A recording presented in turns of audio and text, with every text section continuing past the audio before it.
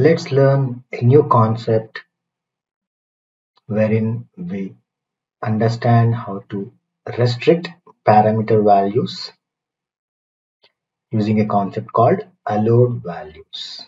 Let's head over to Visual Studio Code. In our previous recording, here by mistake, instead of F1 as the SKU name, I tried using free. So there are many app service plan pricing tiers. So definitely as a human, there is a chance that you might make some typo, right? So in this video, we are going to learn how to avoid such mistakes. Before we start doing that, let's create a parameter named SKU name, which is a string, and let's use this here instead of hard coding the SKU name. So this app service plan.bicep file, which is a module which expects SKU name as the parameter, and it's main.bicep's responsibility to pass a value to this parameter. So because we added a new parameter here, definitely there will be an error in main.bicep while calling the app service plan module. As you can see here, the params attribute is underlined with red color.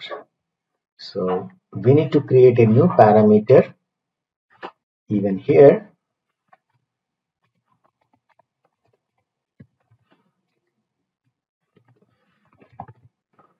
and then use it here. And here you can pass any allowed SKU name. Right now we are using F1.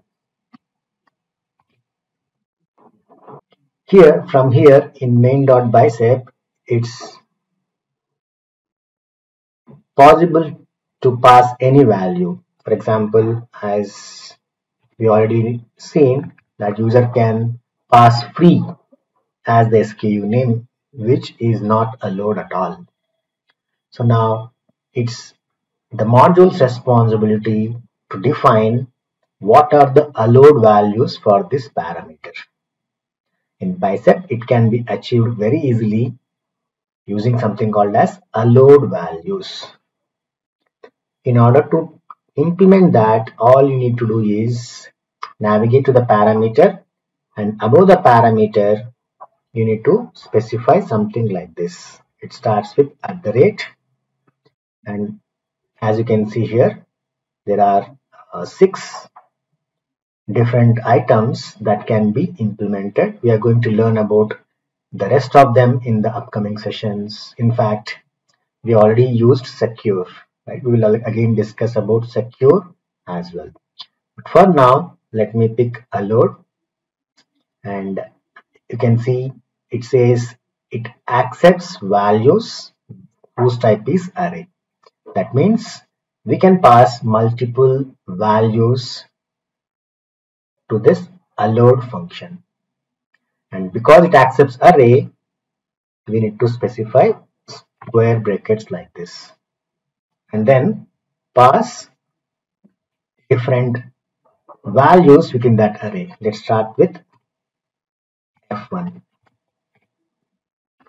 Similarly, it also accepts many other values. For example, B1, which is basic small, then B2, which is basic medium, and then basic large. Similarly, there are many other such SKU names that are allowed. Maybe if you want to understand more about these values, you need to refer the documentation. Let's do a quick Google search. Let me head over to browser.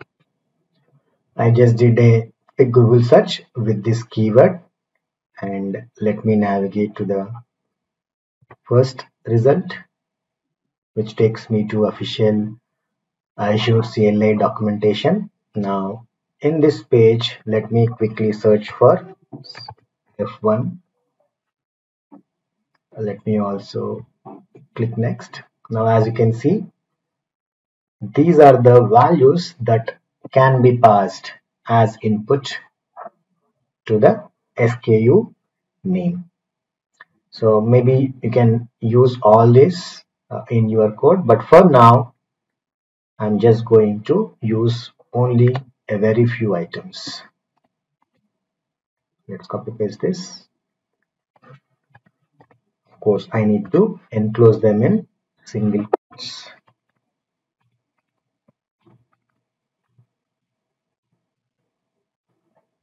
Alright.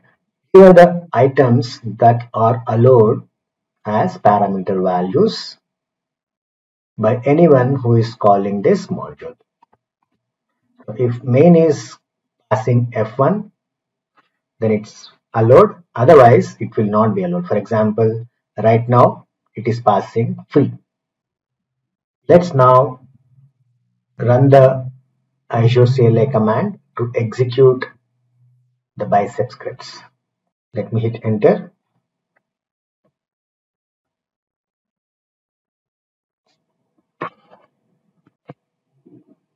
Alright, the command took few seconds to execute, and as you can see here, we got an error saying that the deployment template validation failed. That means the action got failed during the validation of the template itself. It says the provided value free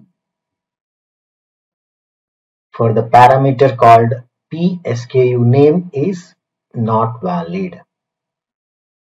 The parameter value is not part of allowed values. That means free is not allowed. The only values that are allowed are F1, B1, B2, B3, S1, S2, S3. So before doing the deployment, this action got failed while doing the validation itself. That's how during the development time itself, we can configure what are the allowed values for some parameters. In this case, SKU name.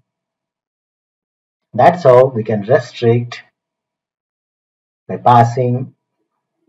That's how we can restrict the callers to pass only the predefined allowed values.